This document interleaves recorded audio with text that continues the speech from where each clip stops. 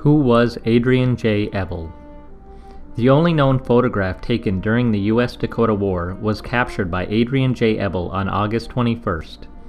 The photograph consists of settlers fleeing the upper agency on their way to Fort Ridgely. The photograph has become an iconic image that symbolizes the travails of the victims of the 1862 war. Ebell was born to German parents in Ceylon, now Sri Lanka, in 1840. He came to the United States in 1850 for his education. Ebell studied photography at the Sheffield Scientific School in New Haven, Connecticut, and by 1862 was working as a photographer in Chicago. Ebell also operated a phantasmagorical magic lantern show. In the summer of 1862, Ebell sought to travel to Minnesota to take photos of the Dakota and the countryside for use in his magic lantern show. On August 3rd, despite having very little money, Ebell departed for Minnesota, where he arrived on August 6th.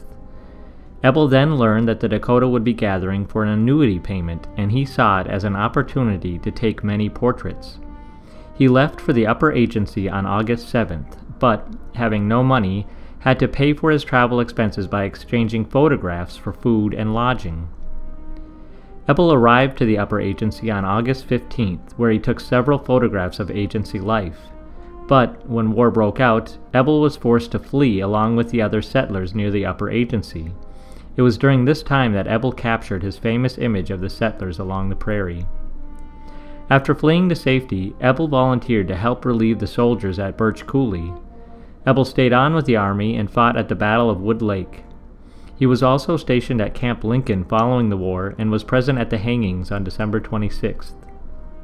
Ebell's photographs were used as models for wood engravings published in the June 1863 edition of Harper's New Monthly magazine.